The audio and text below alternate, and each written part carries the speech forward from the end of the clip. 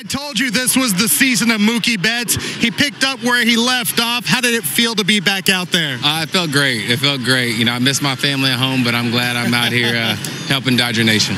You were with your baseball family. How much fun did you have being back out there with them and helping them get a win? It was so much fun, man. It's just good to come to work. You know, these guys welcome me with open arms, obviously, and it's just fun to play baseball. I saw Freddie saying something to you on the way in one time. I saw Lux try to throw you back the ball there in the 9th inning. Were they still having some infield fun with you? Yeah, a little bit, but they're just really just kind of welcoming me back. Sorry, that's the mouthful. Yeah, but yeah, I mean, it's just these boys I love them, and I'm just glad to be here. How did it feel when you drove in your third run? Shohei steals, that whole inning kind of turned sideways against Hudson, and you guys were able to take advantage. Did that feel like something we're going to see more, where he's able to get into scoring position for you? Well, he's definitely going to be in scoring position. Now, I just got to do my part.